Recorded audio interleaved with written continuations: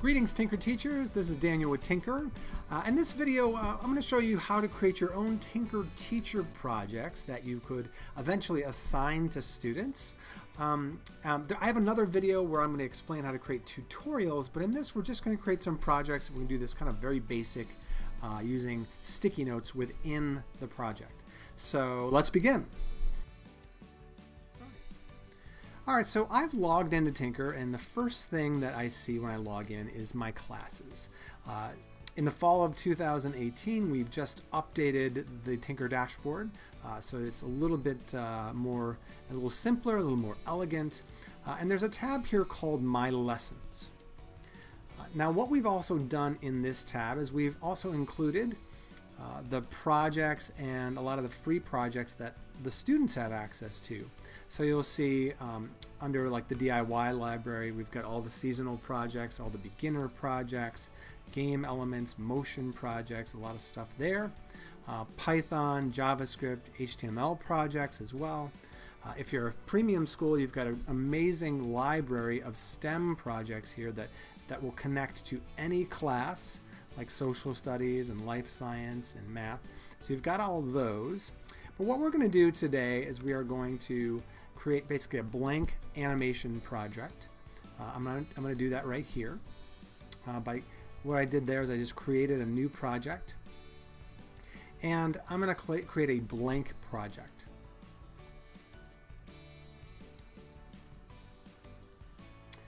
So when I do this, when I create a blank project, it gives me a blank stage, and then it gives me one kind of stock actor in that stage.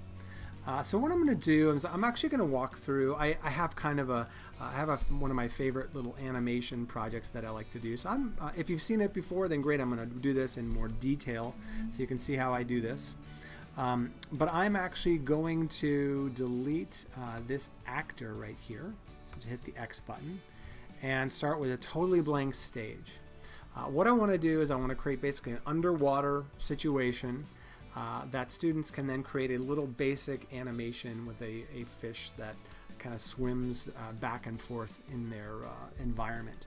So the first thing I'm going to do is I'm just going to start by adding a background. What I'm eventually going to do is I'm going to tell students to change the background to one that they like.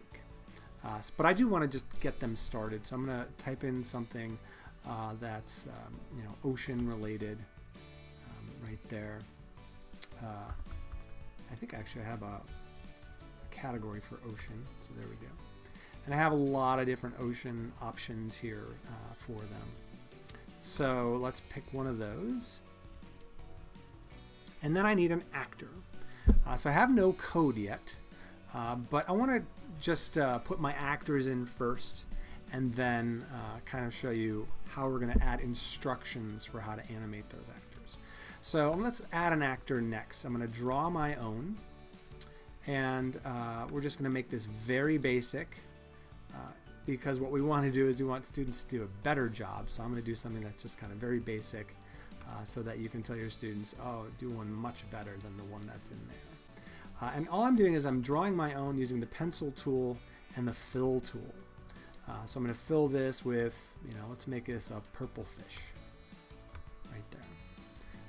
And let's give this guy some eyes. Oops, sorry. Use back to my pencil. Give them a little eyes, and like that.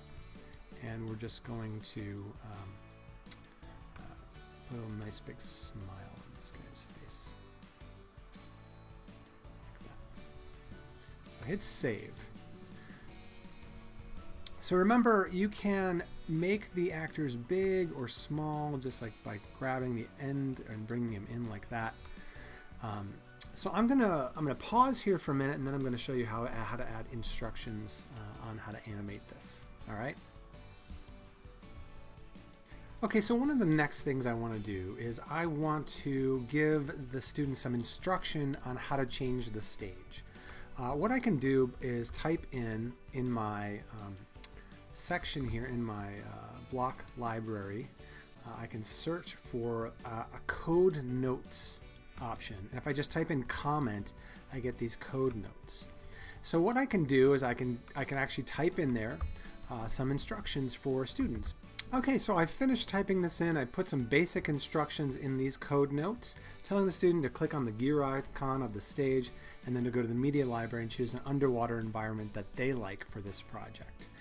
So that should be pretty good for them right there. The next thing I want to do is I want to work on my next actor and giving them some instructions. I think what I'm going to do here is I'm going to put in some bare bones code in my code editor, and then my instruction is going to be about helping them kind of put the pieces together. So let me give you a pause here and then I'll show you what I do. Okay, so in the next step, what I've done is I've basically created some notes, some step 2 and a step 3 for the actor here.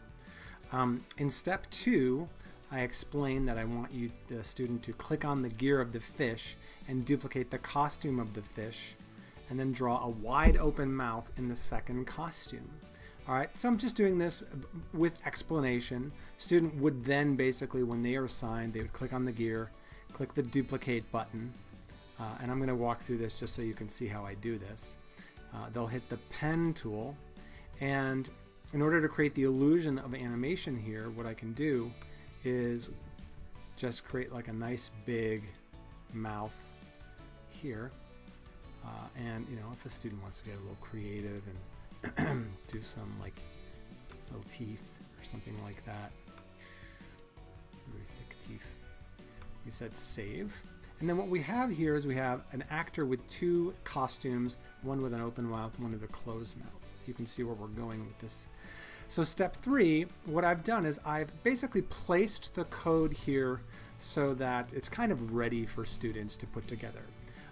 With a lot of these tutorials, it's a good idea to just kind of give them the few first steps, handhold them a little bit, and then if you want them to then take it to the next level, adding more fish, adding more characters, creating more costumes so that your animation becomes a little bit more in depth, that's totally up to you to do that. But in the step 3, you can see what I've done is I've told students to put the code together with the on start block at the top, connect the code blocks so that the rotation style is set, point towards the right edge. So student would see that, they would put their their code together. And then the next step basically says to the fish should be moving forever, and then as well as going to the next costume with a wait block at 0.015 seconds. All right, so basically I'm putting the, I'm kind of setting the student up for success here, and then I'll just show you what happens when you actually hit play. So we've got a little bit of an animation, we've got our underwater world, and we've helped students create kind of a nice project here.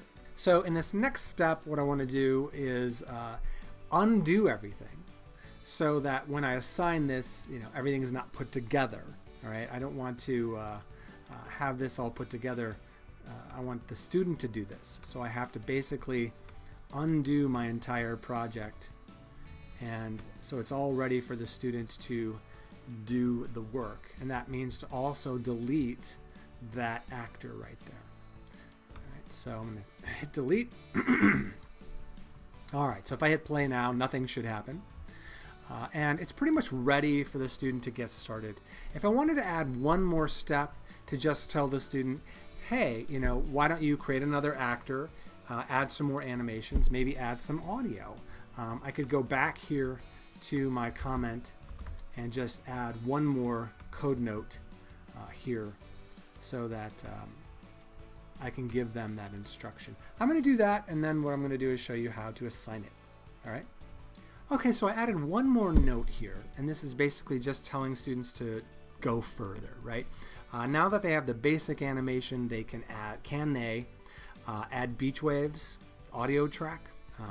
They could add an audio track there. They could add other actors, and then I'm giving them suggestion that they could add more costumes to create more illustrious animations. So just two costumes is going to be very basic, but if they, film is done with 24 frames per second. So if you had a lot of costumes, you could create some really smooth animations there.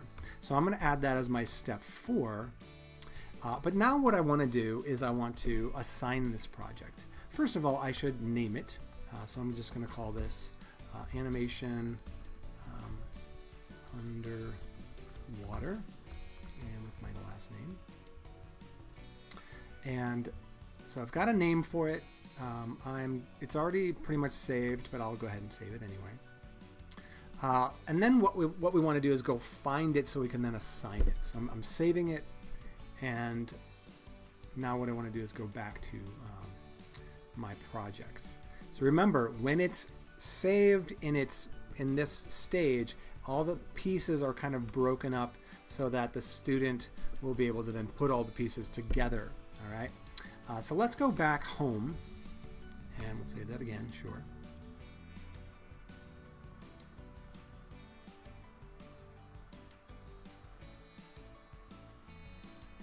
All right, I'm going back to my lessons. And here's my project. The one I most recently worked on is the one right at the top. So what's really cool is you can assign any project that you create to a student, to an individual or a class. This is a kind of important to remember because you can't assign lessons to an individual in Tynker, but you can assign projects. So if you had, if you wanted to differentiate to a student or a couple of students, you could assign students those projects. So I'm going to assign this to, let's just go to one of my more recent classes, and I could type in some instructions there and assign that to that class. Great, it's been added to the assigned lessons for that class. I can check that just by going to my class here and checking one of my classes. We'll see how that looks.